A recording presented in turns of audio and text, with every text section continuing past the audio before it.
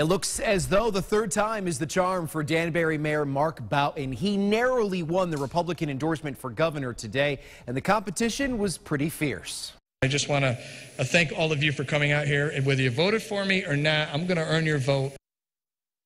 Boughton is currently the longest-serving mayor of Danbury. He had 2 previous failed attempts for the state's top office. Boughton is also a former high school teacher. Your local election headquarters here at News 8 following the entire Republican convention from start to finish. Chief political correspondent Mark Davis starts us off tonight.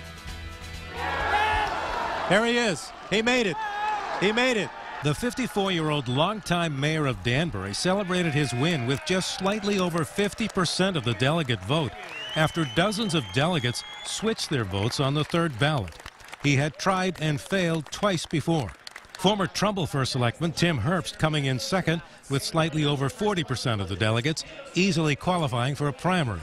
Westport businessman and former Navy subcommander Steve Obsitnik came in third with 9%.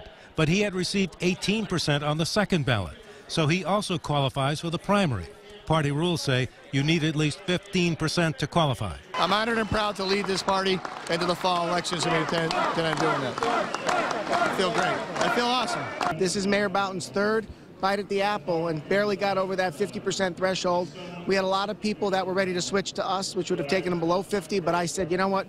We're going to live to fight another day. Whether you voted for me or not, I'm going to earn your vote come in August and work as hard as I can every day. For those towns that I say I never came, I'm coming. I'll be there. I'm going to show up tomorrow morning. 2 other candidates bypassed the convention and intend to petition their way onto the ballot. That's right, baby! Meaning Boughton could face 4 opponents. So it's on to the August primary for the Republicans, with the top members of the party almost evenly split down the middle.